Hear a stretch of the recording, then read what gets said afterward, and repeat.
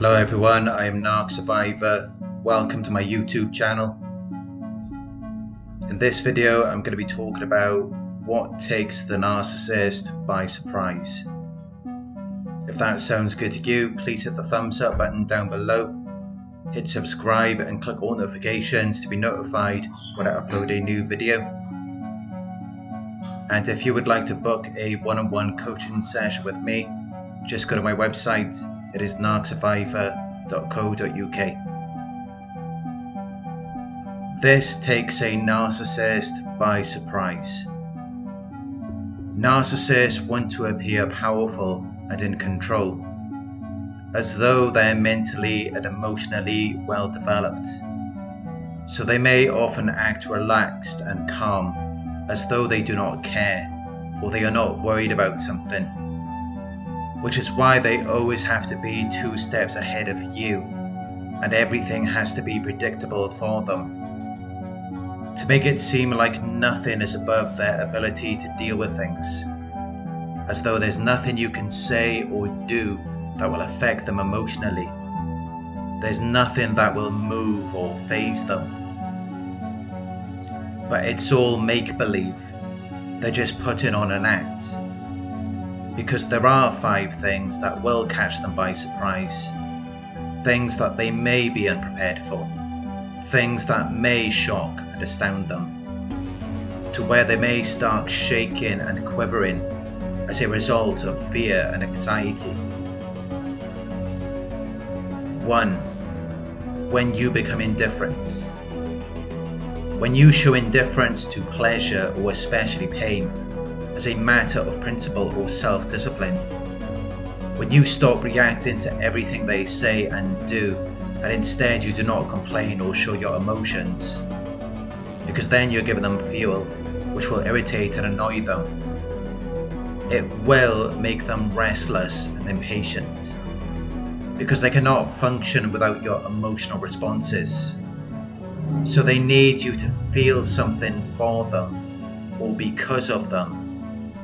And whether it's a positive or negative emotion, they will immediately feel powerful, because then they're able to overcome their own feelings of inadequacy, when otherwise they would feel extremely insecure. But when you take away your emotions, they feel like you have betrayed, exposed, and left them defenseless, because normally they're studying your facial expressions and tone of voice. But when they're unable to exert a modifying or controlling influence on your voice, and they cannot detect a varying strength, tone, or pitch, they cannot tell if you're happy, angry, or sad. And without them being able to gauge where you are emotionally, it leaves them powerless and helpless, which is why they will then become even more reactive. But if you continue to observe their behavior, rather than to absorb what they're doing, eventually they will get bored, because they can no longer parasitically extract your emotional energy. 2. When you become assertive. The narcissist already knows you're right. They just want you to keep proving your point. They want you to continue showing them that you know something or can do something, although those actions will serve no other purpose. They want you to keep fighting for justice, but in a way where you're arguing back and forth with them, because by getting you to do that, they know they will always win. In these arguments which go on endlessly, repeating the same patterns with no resolution, because they're never going to give you closure, and you will never reach a resolution with a narcissist. They will never tell you that, but they already know that's how it's going to pan out. They're just playing with you, without you realizing how they maneuver you around in this game that they've created for you. Which is why when you set boundaries for yourself, it takes them by surprise, because it tells them that you have figured out the game. You can't set boundaries for a narcissist or against a narcissist, because they will always cross over your boundaries. But what really takes them by surprise is when you set boundaries for yourself, because it reveals to them something that they never thought you would figure out, that there is no cooperating with them. And in fact, the only thing you can do when you're dealing with a narcissist is distance yourself from them. They already know that.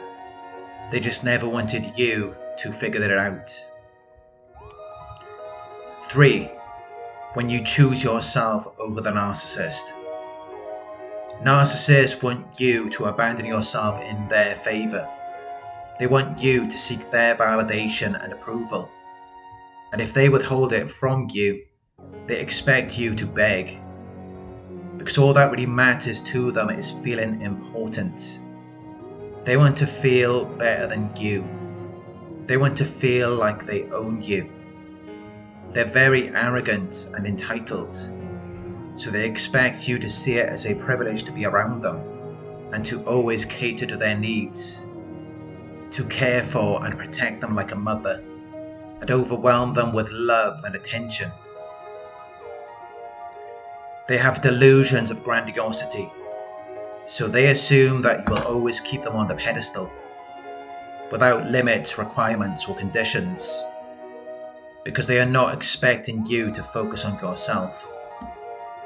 Their main objective is to make you abandon who you are, so that they get to use you for all you're worth, which is why you must choose yourself over the narcissist. When you set strong boundaries and go no contact, and you no longer respond to their Hoover attempts or fall for their love bombing, it's because you see through their facade and you reject their false persona. You reject their attempts to coexist in harmony or show themselves to be compatible. And by doing that, you win, which catches the narcissist by surprise, because they thought they were always going to be the most important thing in your life, where your entire existence is all about them, while you are nothing more than an extension of their false self, which means that they own you. But they cannot own you if you choose to separate yourself. Although they will not treat that casually, without seriousness or worry, because they are very insecure.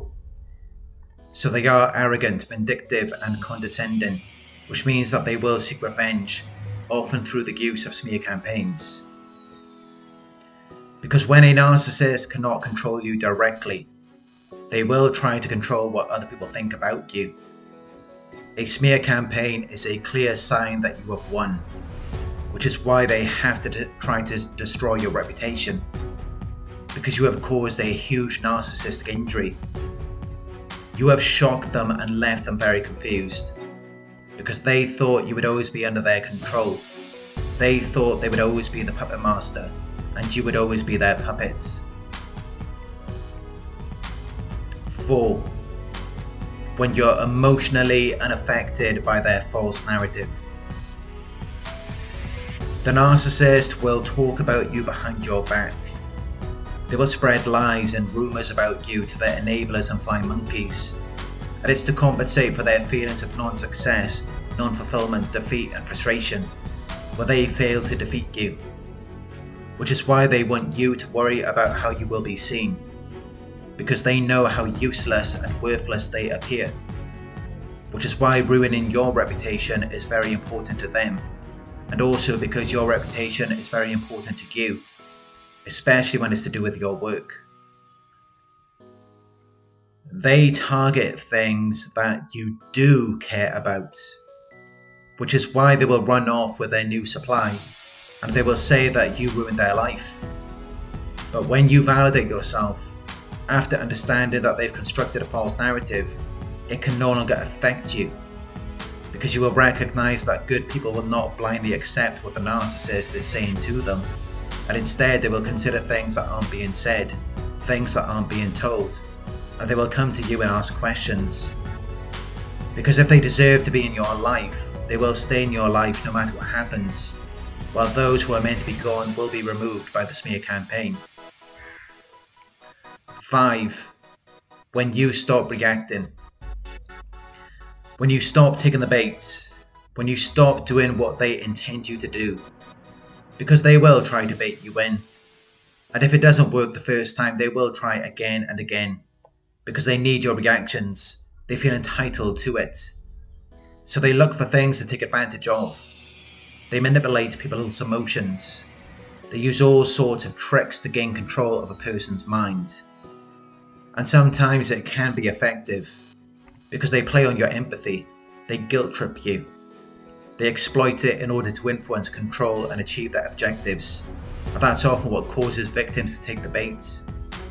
But to avoid taking the bait, you need to recall all of the times when they were not there for you, because they will forget all of the abuse.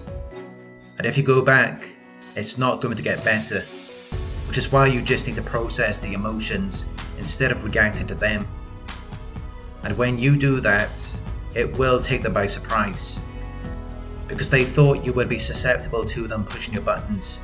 They didn't expect you to remain detached. They wanted you to feed into it, so that they could further exploit you, or so that they could make you look like the bad person. But if you remain non-reactive, and you never go back to them, that is like sunlight to a vampire for a narcissist. Thank you for watching. If you found this video helpful, please give it a thumbs up. Share your thoughts in the comment section. Hit the subscribe button to receive the notifications. If you would like to support the channel, you can donate at paypal.me/Narc Survivor. You can book a one-on-one with me on my website. It's narcsurvivor.co.uk. Thank you for watching, and I'll talk to you soon.